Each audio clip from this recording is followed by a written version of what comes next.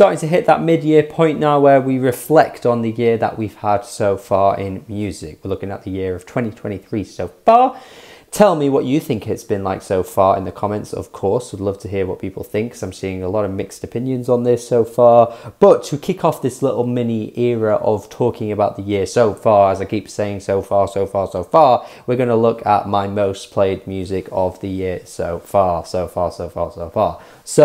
as I like to do, I'll pull up my Last FM here. I've got it over here. I'm going to have a screen recorder so you get to see what is here, and you get to look at my most played music of the year. I do feel like Last FM is the most accurate tool when it comes to stuff like this, because whenever I've used other things, even like the Apple Music Replay stuff, the numbers are just never accurate ever at all. So this is the first video in this little series that we're going to have here.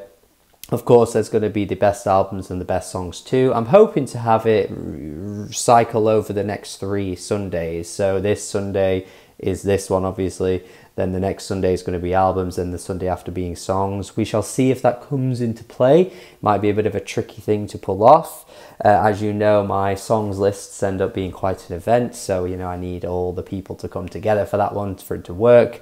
And yeah, we shall see how I can pull this off. Hopefully I managed to do it. But yeah, we're going to start with my most played stuff of the year so far. So thinking about this more, I think it'd actually be pretty fun to scroll from bottom to top.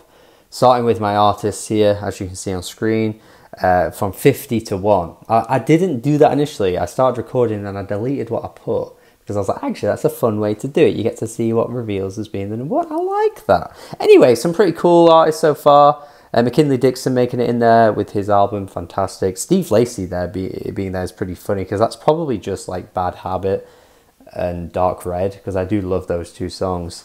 But yeah, the fact that it's on the same level as, you know, Jason Isbell and McKinley Dixon, who have both dropped albums this year, is pretty funny, really. But as the year goes on, they will shoot up. Foo Fighters dropped an album too, went back to their greatest hits as well. Really enjoyed that one. De La Soul, of course, their music got finally put on streaming, gave them a few out of their albums a few listens. We got that Child album, Adrian Lenker, who I often just go back to, a very comforting artist to play often.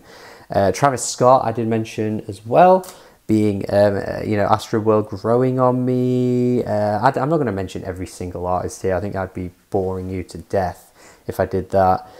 Bruno Mars, Anderson .Paak, Silk Sonic, that's just a mainstay on all my listen to lists since like 2021. Just love that album so much, man. What else we got here? Come on, man. We got Shame, saw them live, so played them quite a bit and had a good time with their new album. I've been playing Kaytranada a lot too. Just been going back to 99.9% so much recently. I mean, I say so much. I feel like some of these numbers are pretty amateur compared to most people's lists. Like whenever I look at people's most played and stuff, like they rinse their favorite artists, so the numbers are just crazy.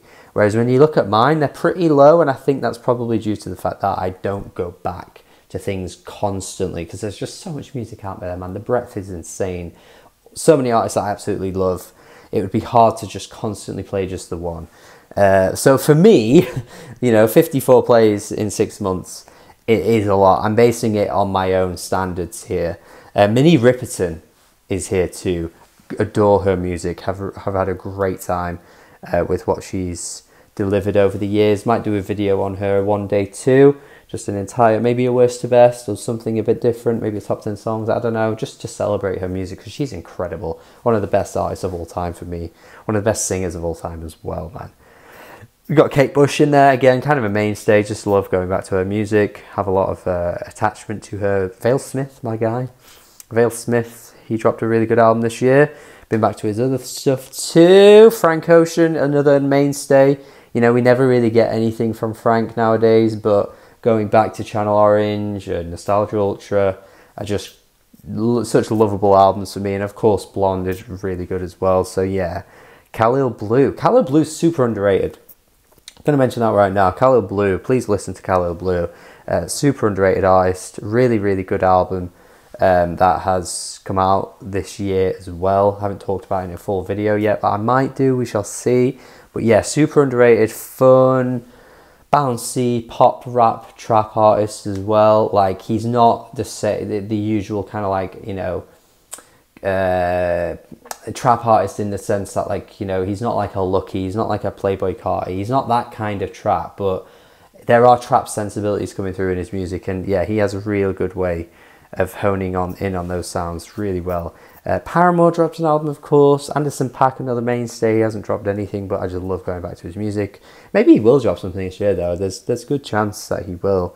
Young Fathers, their album really grew on me, so I've been playing them quite a bit. Kendrick Lamar, again, a mainstay. Beyonce's Renaissance still in rotation, so she's pretty high up here. We are getting pretty high now, though. We're in the top 20. Aries. Honestly, most of those plays might be Snake Eyes, seriously. Like, I absolutely love that song. Snake Eyes is one of my favourite tracks of the year so far. Please check it out if you haven't already. I think it's one of his best songs so far, actually, which is a crazy achievement for an artist who dropped the album that he did, a few years back, which is an excellent pop album. Been enjoying some Kali Uchis. Went back to her first album, which is still her best for me. So good. And yeah, really enjoying what she's been doing with her album this year, which was pretty good too. Chaka Khan. We're getting into the big boys and girls now. Chaka Khan, been really, really big on her music. Checked out a few of her albums. What's She Gonna Do For Me? One of my favourite albums ever now. So glad I checked that out this year. That's a fantastic listen for 2023. Love that shit. Tori Amos, been trying to get through her discography really slowly.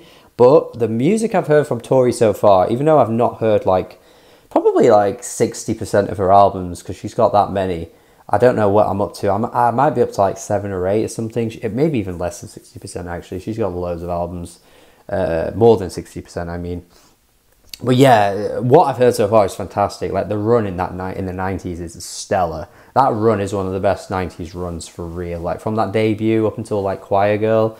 Oh my god, what a run! What a run! Jessie Ware, of course, dropped one of the best albums of the year. Did that top 10 Gorilla Songs video also, so that's obviously going to be high up. Pretty surprised at how high up Gorillaz are, though, actually.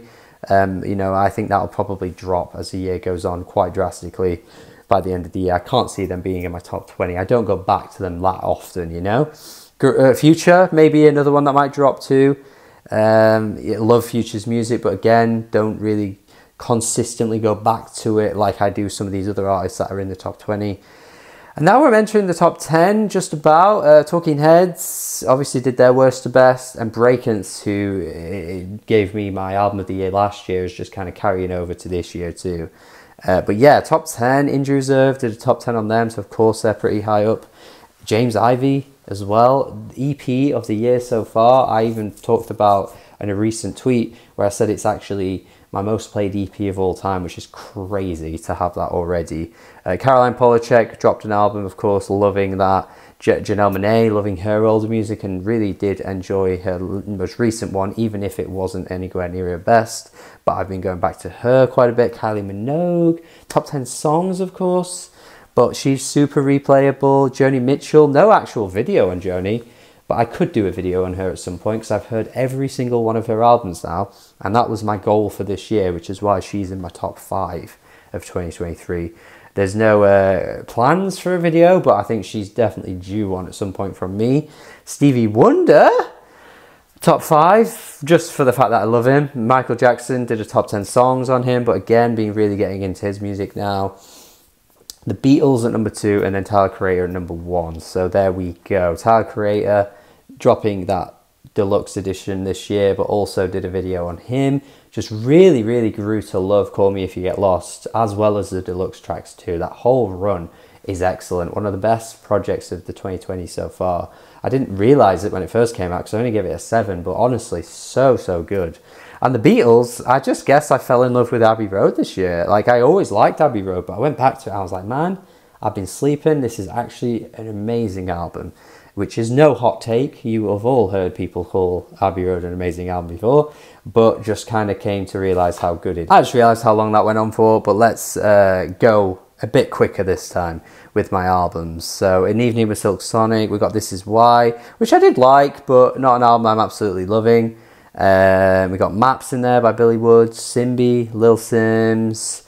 Igor went back to that, of course, for the video. I mentioned Kali Uchis already. Kinoteki not in there, but that album's fantastic. And Black Country New Road weren't in my artists for this year either, I don't think. But love that album, one of the best of the year. Maybe it's one that I just need to like sit down and like simmer, you know what I mean? Rather than it being one that I'm just going back to regularly, you know what I mean?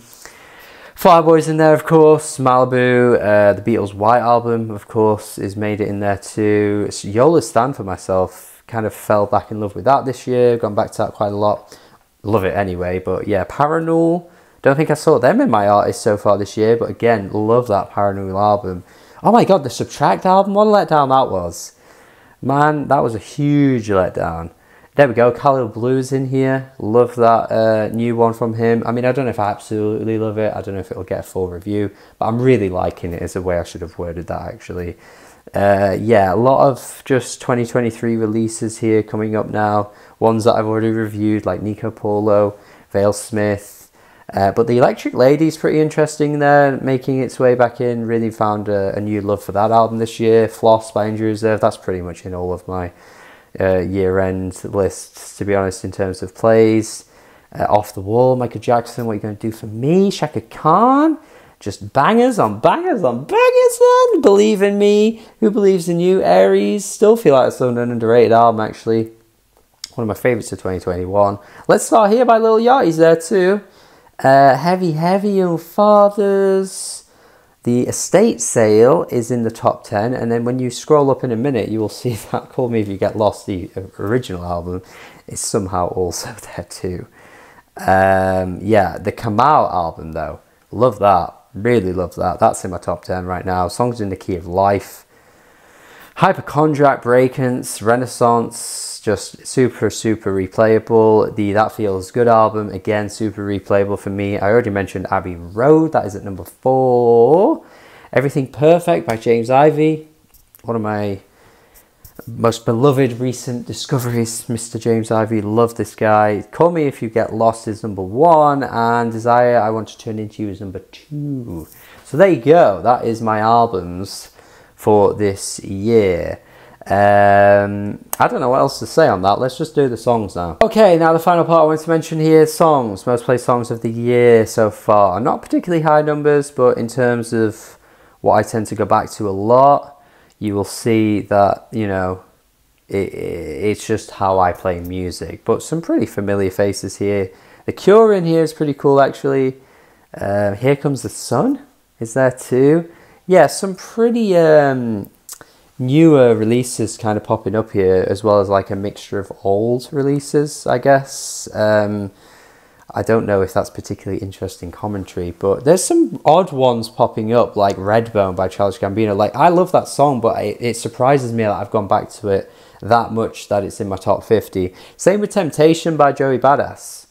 Yeah, it's just a track that I really do love, but it surprises me that it manages to make it in a video like this, you know what I mean? Like, it's, you know, it's not something you'd expect to see, but obviously there's some pretty clearly, you know, obvious ones popping up here. Oh no, I skipped like half the list there, hang on.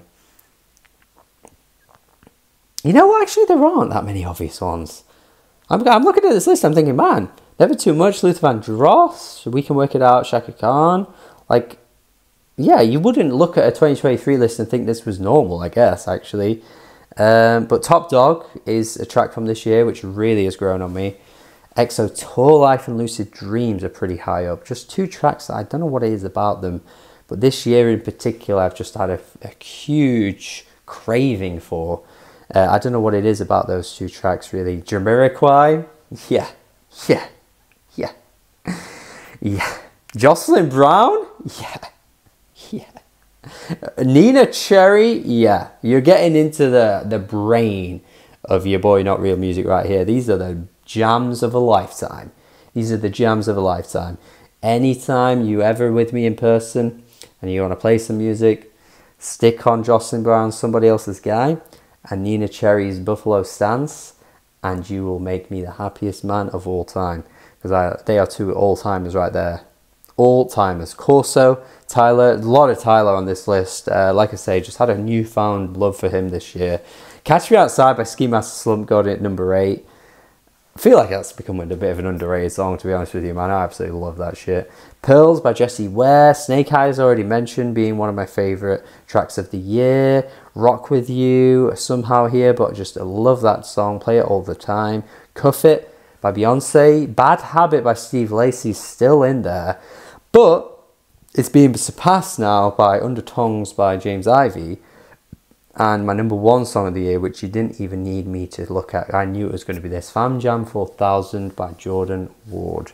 That is a sleeper hit of the year for me. I feel like it's become just a constant rotation for me, just a track that I absolutely love. I feel like it's so fun, so replayable, so exciting, and yet it's so low-key as well. I feel like the vocals he brings to the table are really charismatic, but the instrumental just kind of creeps up on you. Like when I first heard this song, I knew I liked it, but my God, after so many listens, this song so grows on you like crazy. And Undertongues as well by James Ivy is excellent. So yeah, I'm pretty happy with that top 10 actually. I think it's a pretty cool, nice little diverse list of songs from all kinds of styles of music.